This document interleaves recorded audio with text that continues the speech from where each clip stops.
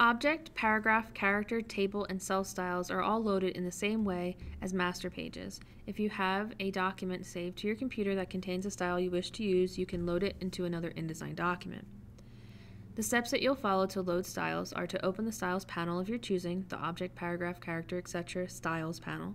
Launch the Option Flyout menu from the top right-hand corner of the panel, scroll down and choose Load Styles. Then find the saved InDesign file on your computer that contains the style or styles you wish to load, select the file, and then choose Open. This will launch the Load Styles dialog box. You can then choose which styles you want to load and which styles you do not want to load. So note, unlike loading master pages, InDesign users have flexibility in loading styles via the Load Styles dialog box. Simply choose the ones you wish to load and deselect the ones that you don't. Let's jump over to InDesign and I'll show you how these three processes that we already know how to use can be expanded upon by loading them into additional documents. So I have my Gutenberg project document here, and it's been threaded. It's been loaded to all the pages like we showed in the previous video. But now I've been given instructions to use a specific formatting for the text. I've been given a master page that I have to use on the top of all my pages, and I've been given a list of colors that I need to use for the project. We can load the swatches into our panel by selecting the Option Flyout menu on the Swatches panel and choosing Load Swatches. Now, if this is something that I've been told I can only use these colors, I would probably go ahead and delete all the other colors from the panel first, and then load the swatches so that I don't accidentally use the wrong color. To load them, hit the Option Flyout menu, choose Load Swatches, find wherever you have saved your supplied file. I saved it on my desktop, and then select Open. I've been given these colors, and these are the only colors that I can use in my project.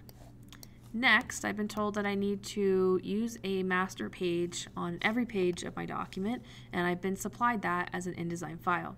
You can load that via the Pages panel. Let's get rid of the swatches since we're not using that. By hitting the Option Flyout menu, going down to Master Pages, and then choosing to load the master page. So let me move this over here so you can see it all threaded. So hit the Option Flyout menu, choose Master Pages, and then Load Master Pages. Once you have this, you can go through your InDesign, your computer, and find the InDesign file that contains the master pages that you've been given, and you can select to open. Now, the file that I've been given has a master page that must be named Master A, since that's the only master page that exists in this document. And so I'm going to choose to replace the master pages because I know I'm not using mine. If I was using some of mine, I would never do that. I would rename it and then delete the ones I don't need. So I'm going to replace the master page. And you can see that when we go to Master A, the master page is just a really basic yellow fade at the top of the page, but it overrode Master A on my document.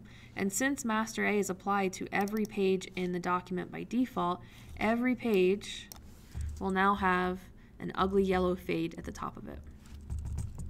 Last, if I was also given instructions that my book must be formatted in a very specific way, I can load styles to format the book. I'm not going to show you character, object, cell, table, all the different types of styles. I'm just going to show you how to load one paragraph style, but the process is the same for all.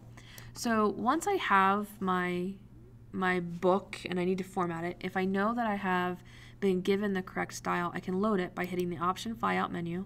Let's move it over here. Hit the Option Flyout menu, and then scroll down until you see the option that says Load Paragraph Styles.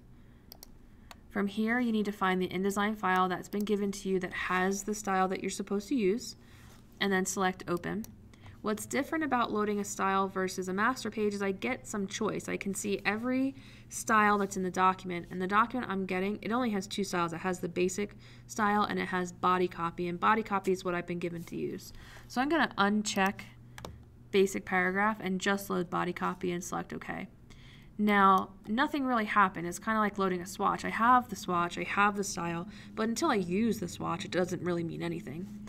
And so what I'll need to do is select all of my text. So I'm going to do Command A to select all, and then click body copy to apply that style to everywhere I've used in my document. And you can see that I've been given this horrible typeface and horrible color to use. But if that's the instruction that I'm given, I have to follow that, right? You can then, let's say you fix this, let's say that you make it beautiful and you use black type for a book, creates the idea, and you use a serif typeface. You could then send your file back to the original person and say, hey, what do you think about the changes? Do you want to implement this new style everywhere in the entire book or everywhere in the entire catalog? Maybe you're formatting 100 books as a big project. And then they can take your style and load it back into their document. Keep that in mind, especially for your big book project. You're going to have to make multiple chapters, and my instructions will say make sure that chapter 1 is 100% perfect before you move on to chapters 2 and 3, because if you don't, you're going to have to load styles. So you're going to have to say, oh, I made this change to chapter 1 and I've decided that I want 9-point typeface instead of 10.